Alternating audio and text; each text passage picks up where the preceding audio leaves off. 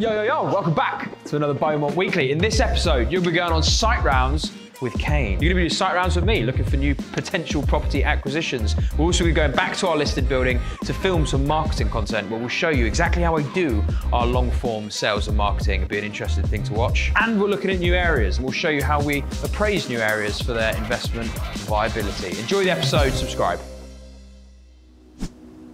We're back here at this property. We're getting planning to turn it into a load of apartments, it's a listed building, etc., etc. Well, we've got Jay here.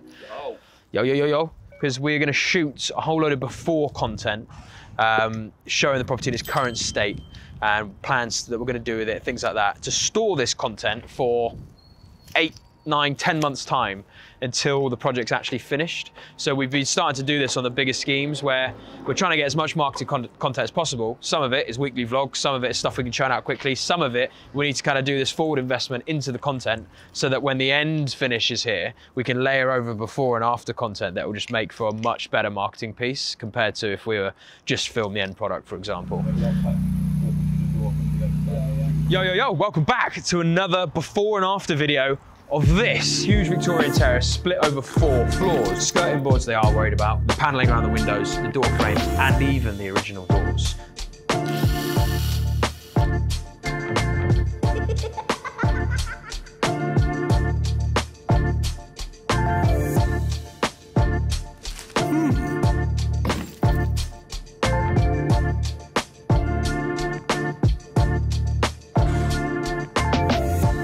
Hello, we're back. We're dropping the loft now. Breasts have all been took out. Come through here, same again in here. All this area is to take out still, that's going to come out today. A lot of brick in the backyard there. I'll take you upstairs so you can have a look. Don't drop down those stairs, lads.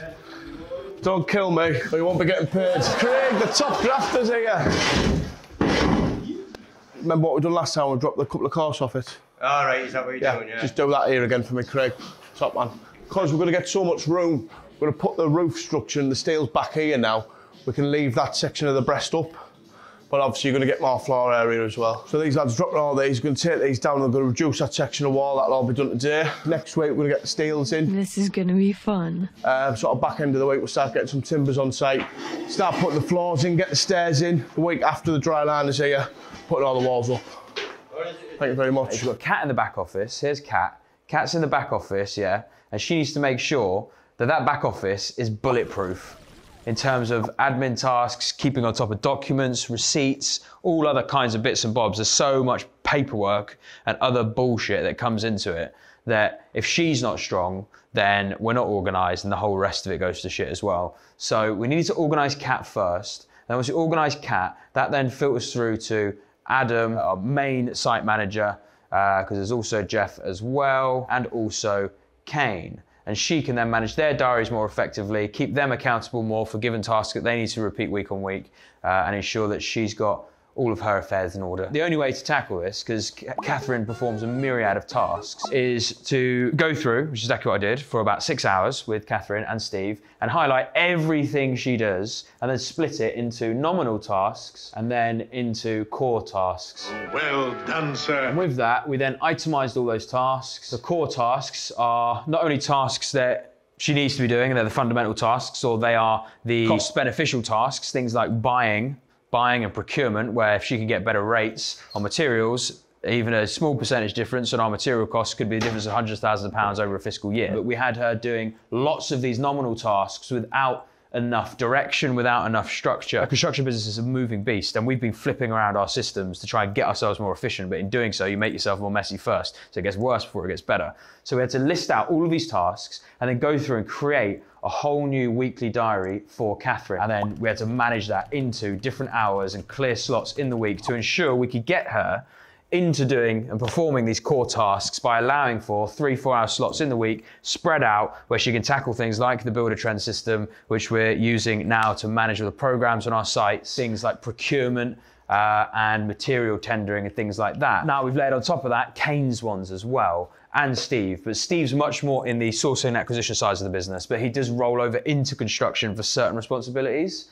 to keep the projects on track and things like that. And then Kane's got these core functions as well. Now, some tasks are ad hoc. Some of them aren't every week. Some of them come in every now and then, like bill of quantities or issuing contracts for clients. So we need to make sure there's gaps in the diary to ensure that those things can be done at their given times as well, but that we don't disrupt the core things that are fixed into the diary and that don't move. But we also need to make sure some of Kane's tasks need to be layered into Catherine's tasks, like procurement, so that Catherine can learn the procurement process better and utilize Kane for that relationship with those suppliers, and then also understand the material tendering list and all the different nuances between screw sizes, timbers, and things like that. I know you guys have seen this one quite a bit in recent vlogs, but maybe that's a good thing because you can sort of see the gradual updates. So we've got bathrooms starting to go in now. Whitewash down here. Check on this extension. Can't see it from here, but block this up. Check upstairs. Radio's on. Okay, these are looking more progressed. Showers, boarding starting to go on. Ensuite's getting on. Whitewashed in here. Second fix pretty much ready. Another shower in on its legs. Beauty. Valve. This room, not much really needs to be done, but you can see they have come in and put the Kingspan into. So we are then insulating the pitched aspect of the roof. And then this one's already done anyway. Massive dormer extension on it. Have we got the cladding on? No! But so it's not like plasterboard, a whole different thing for a fire performance that the cladding then goes on to give it its water resistance as well. We're a couple of weeks away from then just being able to close out top down, work our way back out the building. But the extension and the loft conversion have kind of fucked us on this one, where we had to move lads around. And this is the problem when you're running lots of sites. Labour movement is quite a tricky thing to manage, but we need to make sure we're running a good quantum of sites because we have a critical mass that we must uphold. Otherwise, our preliminary overheads start to crater into operational profits. We're going under. Which cannot happen, so we need to keep sites moving. This is our own site. We use our own sites as buffers. So when we've got surplus lads, we can push them onto our own sites. When we've got a constraint of lads, we'll keep them off our sites and keep them on client sites. Actually works much better that way. I know that people out there think intuitively we prioritize our own sites, but no, we actually wouldn't, because we don't take out much debt out against these sites, so the debt cost is minimal. And it's better for us to keep our lads as productive as possible in terms of the rate we charge out on client sites compared to us doing it at cost on our own sites. So it's better to keep, otherwise the business starts to have operational profit issues and cash flow issues. So it's really important we keep the two stable, and we can do that by having our own sites in tandem. It actually gives us more liquidity in a way for allocating resources. And this is a perfect example, this one, where our structural lads we had to put on another site whilst this loft was getting done by our joiners, but really we wanted the extension done at the same time. Because the extension wasn't done at the same time, it's pissed out our schedule of works, which then means we can't have the lads come in and close out the second fix electrics and the plastering and stuff, otherwise they're coming back and forward to site, which is more expensive. Lots to think about. Construction is a beast. But this property now has been stripped of its chimney breasts. We're knocking off all the skirts, arcs, doors, stuff like that, and ready for our ensuite placements. But we just get rid of breasts as a standard now. Very few properties will we not get rid of the breasts in. We've pulled out the stairs as well. So there was some stairs here leading up to the top, which creates a much better space, not only for the top floor once we reinstate the floor here, but also for this area. And we can get a bedroom back here. We're actually going to knock through and do a little extension there to give ourselves another metre. So then this whole room moves another metre, leaving the end of the bedroom will probably be about here then. So it'll be a good sized bedroom. And then kitchen diner sort of meandering through into this room. So we get 2 beds here, 4 upstairs. Lovely, lovely. So here is how we're merging these 2 apartments into one. Quite simply, you knock a hole through about here. Block that one up as a window. Up here, I don't think we're getting rid of this breast. That's gonna stay because we just don't need to. We'll gain like literally that much. This breast's obviously gone now. We'll reinstate that floor. But it's worth doing in this room, in this side of the house, to give us a square room to work with. Block this off. This breast has gone out. If you're taking a chimney breast out in a property, you then need to put, if you're not taking the pots out as well, so all the way down, which I advise you don't do. You can do it, but then obviously you've got re-roofing work as well, and may affect the neighbours' pots, their shared pots, things like that. What we do is break the breasts off all the way into the void in the loft. Then within the loft, we put in gallo brackets. So those gallo brackets are like a structural lintel that goes underneath, usually doubled up concrete lintel. And then underneath you have a steel plate and then steel brackets that are like a triangle that go against the wall, and they hold up the chimney pots forevermore. And then you don't need to get rid of the pots, don't need to do re-roofing work But you do need a structural engineer to sign off that detail for the gallery brackets. That keeps building control happy. Looking good, looking good. I mean, this is going to be such a big bedroom. Like, it's going to pull through from there all the way through here, and obviously reinstate that floor. And this is going to be a massive space. So this is going to be another six-bed HMO. Very happy with it. 6-bed HMOs we're trying to make our go-to now, not only because we don't have to then deal with all the planning of sui generis and the bollocks that comes with it, so we get that speed, but also with these kind of properties, we could get a 7th room in here, we could convert the loft and go for another 2, then we've got to make our kitchen slightly bigger, which hampers another bedroom, and then you've got all these tenants sharing one facility. Now, I'm not saying we won't do it, there are properties ideal for it, but properties like this, where we could squeeze that extra value out of it, could sweat the asset that bit more, but there's then all this other risk that you take on. Whereas with a 6-bed, we're in and out, nice and easy. We need to get planning to convert the 2 apartments into 1 single dwelling. Then we'll exercise our PD rights to turn it into a 6-bed HMO. That's the only complication here, but pretty straightforward. Strategy. I do think we need a mix. It's like going into a sweet shop. Yeah. You know, you want optionality. You don't know what you want, but you want a suite. Yeah, there's the commercial to resis, the bigger schemes, and there's a spectrum of those. And then there's the HMOs, and then there's these more niche ones where something like that, if we could convert the commercial and get like 2 or 3 apartments out of it, low risk, super easy, and it's trying to get as much of the money out as possible for their yield, but lower capex as well, in some way, because you don't have to do as much infrastructure, not as many bathrooms, no furniture. We'll go out and view them and start getting some kind of data as well, which is where, because that's probably the area that I would go down that Peter route of. A bit of intel. Me and Dave are looking at commercial properties today. Basically, we're diversifying our strategy so that we can fulfill different investor requirements. So we do a lot of HMOs. We've got the bigger sites, so the offices to apartments, but also we want to look at the more niche stuff where we can get 2-3 apartments at a time out of either mixed commercial units or larger houses, just to diversify from HMOs. So we've got multiple offerings. Some clients come to us and they don't necessarily want to do HMOs. They want to do apartments. They see more longevity in them, which is fine. So we want to make sure that we've got that. We've got our aperture tuned in to finding the right stock for them. So that is the exercise we're going through at the moment. A list of stock, not necessarily the ambition of going to buy any of these. It's purely just to assess what's out there in the market, look at square footage rates, things like that.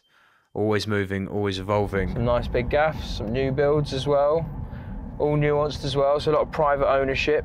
People would have built their own thing, added and adapted existing buildings. A couple bits for sale, a couple bits of scaffolding. But a nice wide street. It's kind of feels like, you know, a very suburban, rural street. There's a pretty cool house, more scaffolding up. Some nice cars as well in the driveways. And we are but 0.5 miles away from our viewing. We need to see, ideally, some big shops and supermarkets.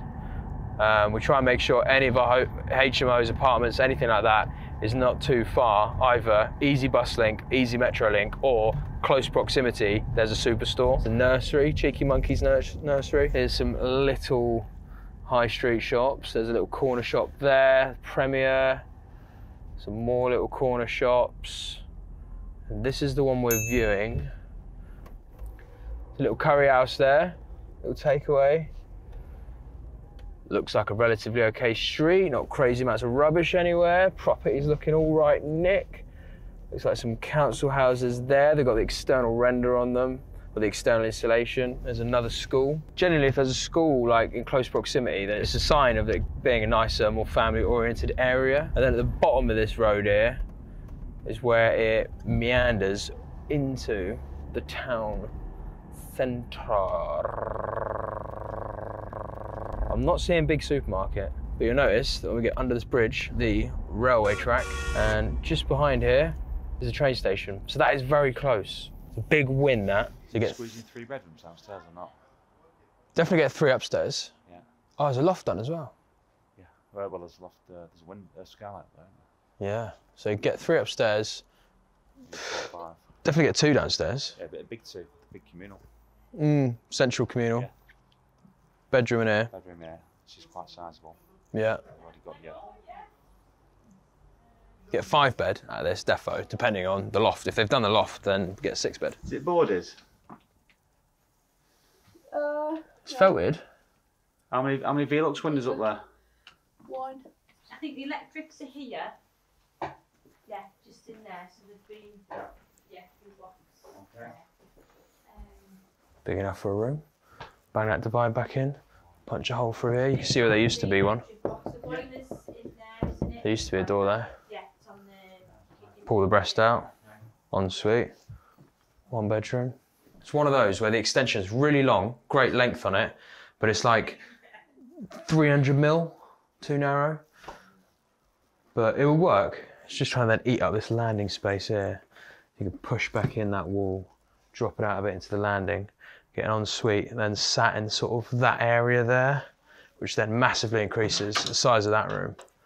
So you get bedroom ensuite there. Right, so we're done here. So we know we can get bedroom ensuite downstairs in the front room, move the kitchen from the extension, which is large, into the central reception room, utilising that little single-storey extension they've got as a bit of a utility area. Then we'll go our space compliance, and it will feel quite nice. And the rest of where the kitchen is now can then be our 2nd bedroom downstairs, 3rd bedroom here, but pulling all this out and putting that more into the corner.